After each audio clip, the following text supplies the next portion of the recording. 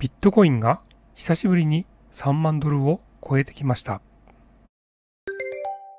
ご視聴いただきありがとうございます。蜂野でございます。この動画では YouTube のコメント欄や私の LINE アットにいただいた質問やコメントに回答していきます。はい、今回はまずはビットコインですね。今朝ね、私起きてチェックしたら3万ドルを超えていたので、ちょっとね、びっくりしましたというか、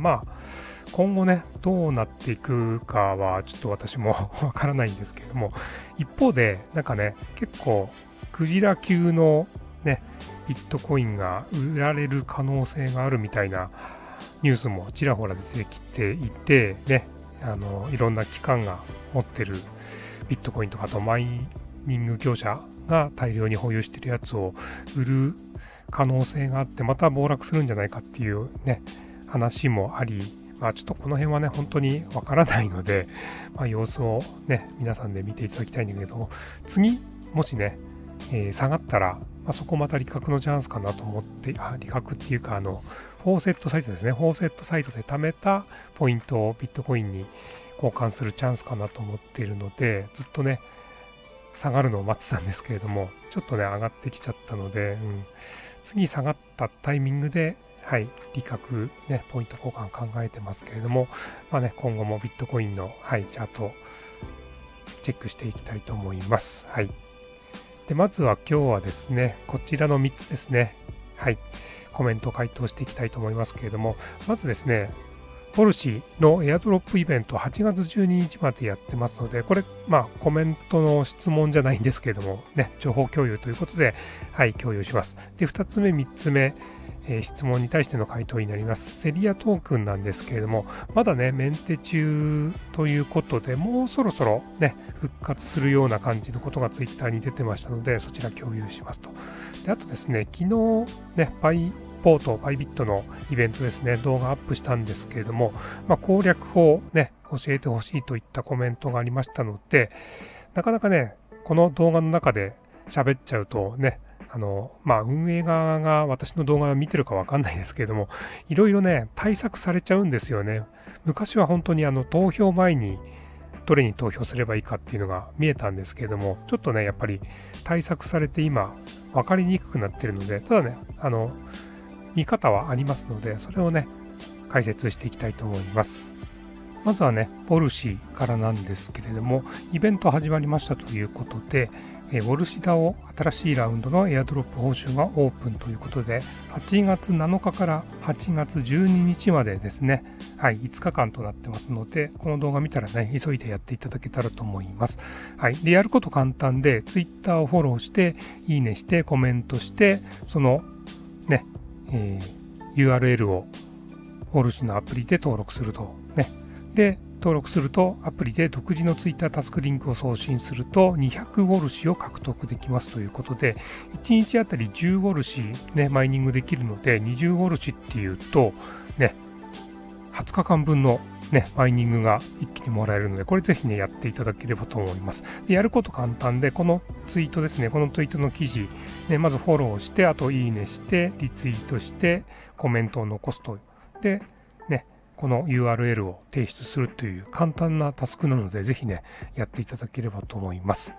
で、アプリ開いていただいて、ここにね、5回目のエアドロップミッションってありますので、これタップしていただくと、詳細ね、こちらに書いてあります。もしくはですね、このプールズね、開くといつもマイニングしている画面だと思うんですけども、この右上にね、ボタンがありまして、こちらを押すとこのね、インフォメーション見れるようになっています。空中投下計画ということで、5回目のエアドロップミッション、ウォルシュコアがブルーラベル検証エアドロップイベントに合格したことをお祝いします。ウォルシダオの新しいエアドロップ報酬がオープンしました。で、8月7日から8月12日までということで、参加するにはウォルシコア公式ツイッターアカウント、この URL ですね、の固定投稿をフォロー、いいね、コメントし、リツイートし、アプリ内でリツイートへのリンクを送信して、エアドロップ報酬として200ウォルシュを受け取りますと。で、下の方にスクロールしていただいて、で、こちらにね、リンクを貼るところありますので、こちらにリンクを貼って、あと送信とやりますと。じゃあね、実際にどういうふうにやるか、私の方でね、やったやつを共有したいと思いますけど、まずこちらに、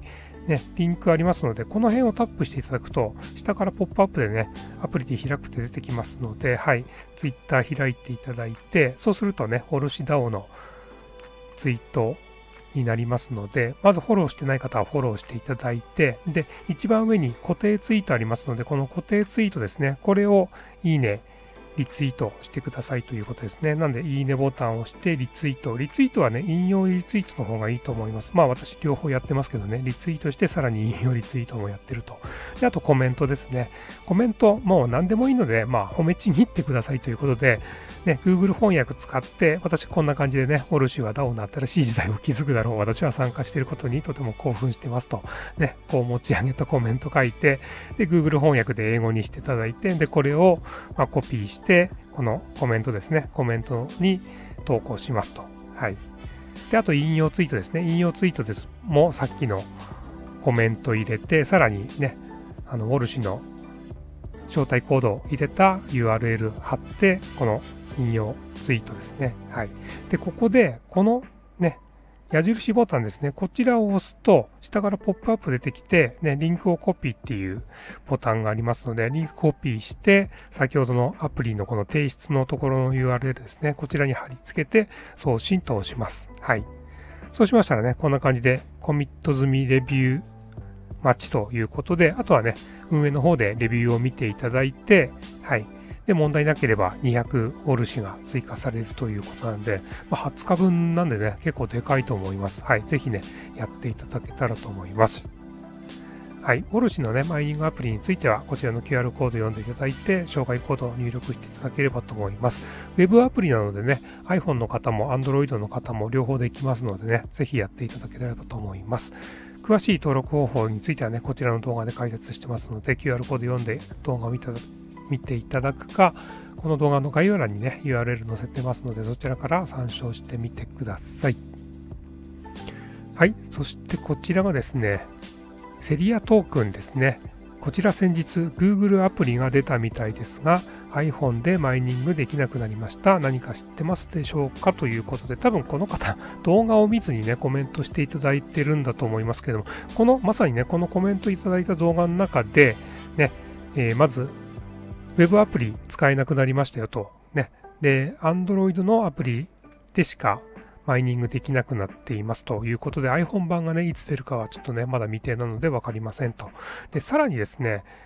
今8月に入ってからね6倍キャンペーンっていうのを行ってまして、その6倍キャンペーンのおかげでアクセスがねかなり集中したみたいで、サーバーがダウンしたのか何なのか今ねメンテをずっと行ってますと。はい。でアプリの方はですね立ち上げるとこの辺ねずっとこの紫のバーが行ったり来たりしていて、しばらく時間が経つとこんな感じでね、サムシン、ウェントローム、リトライと。で、リトライを押してもずっとこんな感じで、一向に、改善されませんっていう状態がずっと続いてますと。で、昨日の夜ですね、公式ツイッターで発表がありました。はい。おい、セリアンたち。新しいアプリの開発を開始してから5日が経過しましたね。不具合が起きてから5日経ちましたと。私たちのチームの進歩には驚かされます。クールな新機能とより迅速でスムーズなエクスペリエンスをご利用いただけるように準備を整えてください。お待たせして申し訳ございません。今しばらくお待ちいただきますようお願いします。騒音を無視してセイヤの未来を一緒に築き続けましょう。私たちはいつもあなたのためにここにいます。新機能と再起動日については近々お知らせいたします。乞うご期待ということなので、あと2、3日くらいね、かかるのかなと思いますので、ね、Twitter の方をチェックしていただいてね、で、もしね、何か進展があればまた動画で共有したいと思います。はい。そして、ビデオを見たからなのかな、コメントまたね、いただきました。ありがとうございます。まだ更新ないですよね。Android の方がいいなということなんですけれども、ぜひですね、Android は中古で安く買えますので、ね、だいたい3000円から5000円とか1000円とかありますけれども、そんなにね、新しい機種じゃなければ、こういった値段で手に入りますので、お家で Wi-Fi 運用とかしていただければね、それなりに遊べるんじゃないかと思います。結構やっぱりね、マイニングアプリとか Android の方がね、結構いろいろ選択肢は多いですので、やっぱり iPhone 版ね、審査が厳しいのか、なかなかね、出なかったりします。結構やっぱコアマイニングとかね、本当に Android だけでね、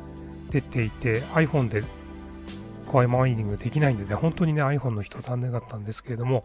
どうしてもね、やっぱりやりたいということであれば、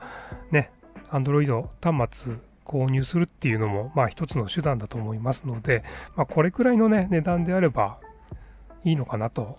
思いますので、ね、全然お小遣いの範囲、飲み会1回我慢すれば十分に買える金額だと思いますので、検討してみていただけたらと思います。ね、で、マイニングアプリもそうなんですけどもね、ぜひね、中古で Wi-Fi 運用でやるんであればね、このハニーゲインとかでね、私ほったらかして14万5,000円とか、稼げましたので、ね、これだけ稼げるっていうのもやっぱり皆さんのおかげだとは思うんですけれども、それでもね、電気代の足しにはなるかなと思いますので、月1000円、2000円くらいはいくんじゃないかと思いますのでね、動画見ながら、やっていただけたらと思います。で、セリアについてはね、こちらの動画で、現状解説していますので、ね、あと、そうですね、2、3日か来週あたりには復活してくれると思いますけれども、今のうちにね、アプリダウンロードして準備しておいていただければと思います。そして最後ですね、BYBITのイベント、Byvotesということでね、暗号通貨がもらえるイベントやってますよということで、昨日動画でお伝えしたんですけれども、3つの暗号通貨のうち1位になるやつを当ててくださいということで、1つに全振りするならどれっていうことなんですけれども、私もね、分かりません。ただ、ね、どれが1位になるかっていうのは、簡単に知ることができますね。で、やり方についてはですね、私のこのね、Byvotesの過去の動画を見ていただければ解説しているんですけれども、簡単に言うとですね、投票すると、ね、得票率が表示されるので、まずですね、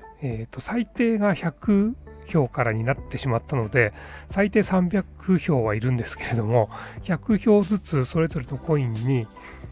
投票すると、ね、現在の得票率が全部見えますので、一番多いやつが優勝するだろうということで、一番多いやつにね、全振りしていただければと思います。なので私もいつもですね、締め切りの、2時間前、3時間前くらいに、ね、投票してみて、で、数をチェックして、これが多分このまま1位になりそうだなっていう、ね、見れば大体わかりますので、それに全振りしています。で、結構ですね、これまでのByvotesを見ていく中で接戦になったっていう暗号通貨ないので、大体ね、どれか一つがダントツで、このまま1位のまま終わるだろうっていうコインがほとんどでしたので、ね、ギリギリじゃなくても2時間前、3時間前、下手したら半日前とかでもね、わかるんじゃないかと思います。だから私は大体ね、締め切り日、金曜日の、朝ですね、8時、9時とかにチェックして、で、全振りするというやり方で、1位になる暗号通貨わかりますので、それでやってみてください。で、Byvitでね、無料でもらえるやり方についてはね、昨日の動画で詳しく解説してますので、ぜひね、こちら見ながら、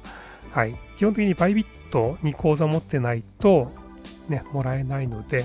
口座の解説方法もこちらの動画の中で解説してますので、動画見ながら、無料でね、ゲットしていただけたらと思います。ということでね、いつも動画をご視聴いただきありがとうございます。質問などはね、コメント欄の方にお願いします。で、テキストだけではね、やっぱり回答が伝わりにくいかなといった場合は、動画で解説していきたいと思いますけれども、テキストだけでね、回答できるものはちょっと動画にしませんので、その辺はね、ご了承ください。